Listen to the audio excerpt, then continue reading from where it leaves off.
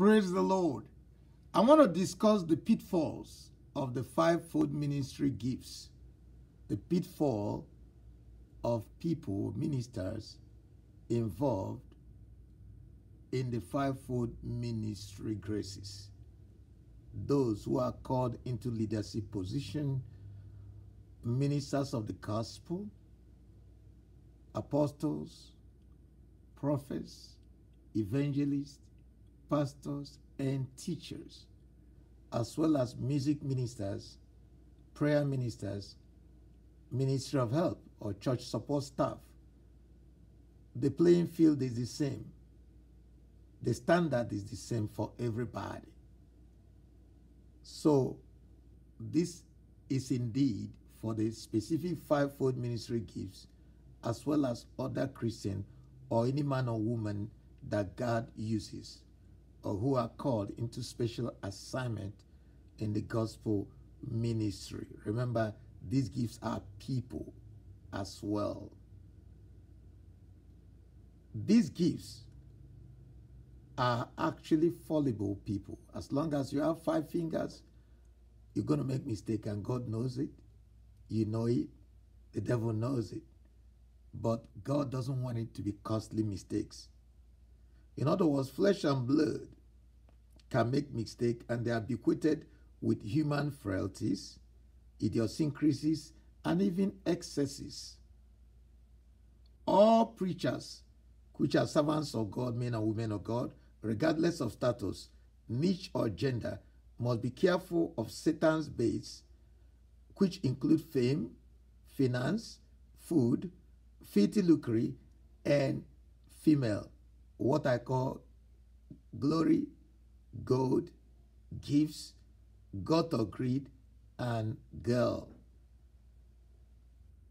Before I go to specific pitfalls or blunders of the fivefold ministry, let's look at the general thing that bequeaths us as human, as flesh and blood.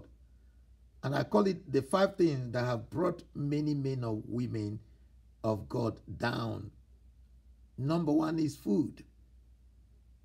Food can bring you down, not just eating too much or not fasting or not living a fasted life, but eating junk and eating the wrong food. Remember, Adam fell in the garden not because he ate the forbidden fruit, but also because he ate the wrong food that God did not ask him to eat, and then he disobeyed God. With that comes the curse and the fall. So food is a biggie in different ways. Food can bring people down. The first Adam failed because of food, forbidden fruit. The second Adam, our Lord Jesus Christ, excelled and succeeded through fasting and prayer. Another thing that brings people down in general is pride or popularity, taking God's glory. Ask Satan, and he has not changed. He's the father of the proud, and the Lord seeth the proud afar off. And that filthy lucre is money. Of course, you have to ask Judas, who is even named among the apostles, the first apostle with a portfolio and job description, who is even from the same place, the same lineage, the same tribe as our Lord Jesus Christ. And he blew it because of money or greed. The next thing, the 4th, is high taste, or what I call filthy lucre. Ask Gehazi. He was cursed by his master because he took some gift, some lucre or filthy lucre, or unsanctified gift. So not only greed, but things God gave you instruction not to mess with, not to touch, no matter how good. Avoid it. And finally, women. Ask Samson. Samson was anointed. Samson was God appointed, but he couldn't control his appetite and sexual lust. So, which is what I call the Achilles heel of most men of God, and also Achilles heel of most women of God are also men, the opposite sex. The reverse is also true. Now, before we go to the pitfalls, let's also look at things that have lifted men of God up. Self-control, ask Joseph. Prayer and fasting, ask our Lord Jesus Christ. Obedience, ask Abel. And of course, humility and service, ask Elisha. Finally, patience is a virtue. Ask Peter. God will bless you as you listen. Now, let's go to the 5 pitfalls, which are specific to the giftings or graces of the fivefold ministry, which are personalities or people who are called by Jesus and gifted with these gifts to the body of Christ.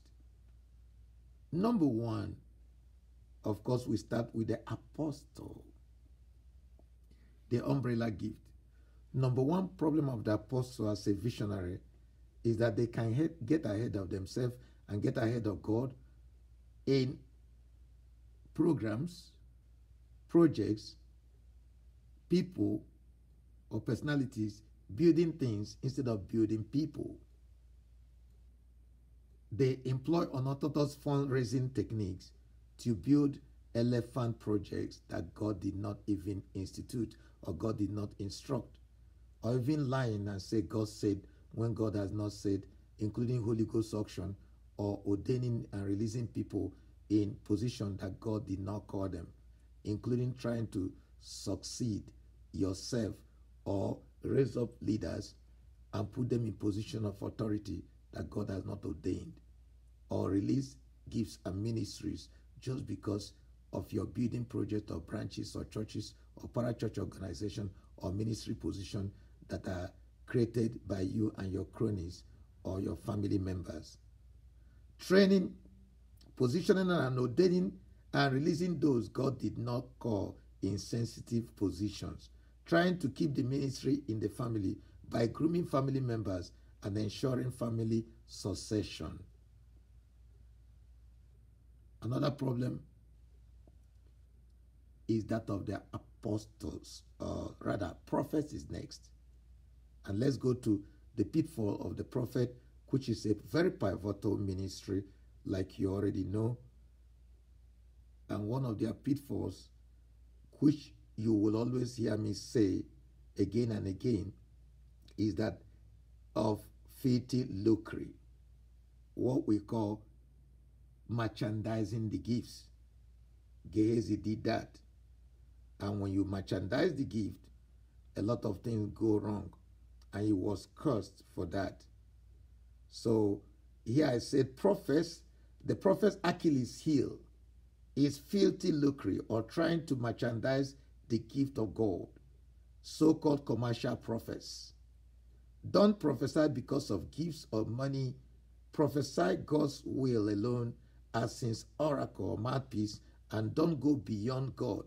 Gehazi was cursed by Elijah because of these. Another thing or blunder of the prophet is don't try to validate your ministry or try to get yourself approved or appraised or be accepted by men or fall into a clique. Don't try to prove anything to anybody. So, therefore, I said here, don't try or endeavor to validate your ministry or prove as a prophet or called of God. Never seek people's approval. Let God and your fruit validate you. The Lord said, by their fruits, we shall know them.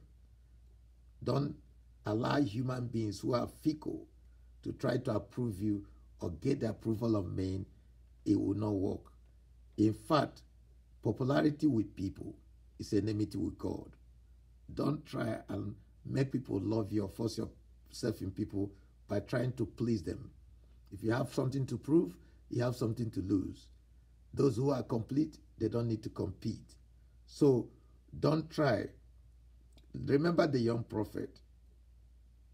The young prophet died because of seeking acceptance and approval by an older prophet. Number 3 is the office of the New Testament style evangelist. Here, child of God, this office is played with the exaggeration of attendance numbers, conversions, miracles, healing, signs, and wonders. I could remember Billy Graham giving his testimony when he was starting off as a young evangelist. So he went to another preacher to ask him about how to keep head count, how to count people who came for the crusade attendance, taking attendance record. And the old preacher encouraged him to lie, encouraged him to exaggerate numbers, that nobody cares, that it doesn't matter. And Billy Graham left him, ran away. And because of that, Billy Graham ensured integrity by appointing his own people who will make sure to count the people that came to the crusade accurately, without exaggerating, without lying, without blowing up the numbers or making popularity claims because of attendance. And Billy Graham shunned that and ran away and gave it as a testimony and things to avoid. So avoid evangelists. Most of them are flashy, and we know about televangelists and their scandal, and it's too numerous to mention. And most of us, we sweep it under the rug, but don't exaggerate. During the healing revival, there was a lot of exaggeration about who has the biggest tent. Jack Cole will say, oh, my tent is bigger than Oral Roberts. Then A.A. Allen say, mine is bigger. I bought the highest tent. And it was like childish. They were doing it because that time there were up to 120 healing evangelists, because there was explosion of healing revival from 1948 to 68. So that time there was so much claims and counter claims and lying by these televangelists, and the explosion of the media ministry at the time. So don't do that. Billy Graham warned against that also. So another thing the evangelist does is boasting in the name of testimonies or praise report. The flashy or lavish lifestyle of many televangelists have come under disrepute and media scrutiny. So don't try and, showcase everything God has done or your testimony. You have to be careful. People boast in the name of testimony. When God is blessing you, be careful about your ego, braggadocious attitude, and public pronouncement and announcement. And don't be mouthy and boastful. Be humble and hungry, and you'll never go wrong. Number 4 is the office of the pastor. The pastoral office is bequeathed with taking advantage of the dumb sheep to serve self-interest. One of the problems of the pastor is not feeding the sheep with greener pastures. The Bible says, I will give you pastors, shepherds after my own heart, who will feed you with knowledge and understanding as well as wisdom for living. So most pastors don't do that. Some, for the most part, this is the Achilles heel. The second problem with pastors is sharing the sheep. I will give you an example. Sharing the sheep is, you cut the wool. You try to cut the wool. So that thing is not scissors. We call it a sharer. You cut the wool to make clothes or to sell it. So sharing the sheep without cutting into the skin so that the sheep will not bleed is a fancy way of saying, don't raise so much offering of money, exploit the sheep, take advantage of the sheep, also make the sheep, or use their ignorance against them to extort, to manipulate, to cajole, to profiteer with the sheep.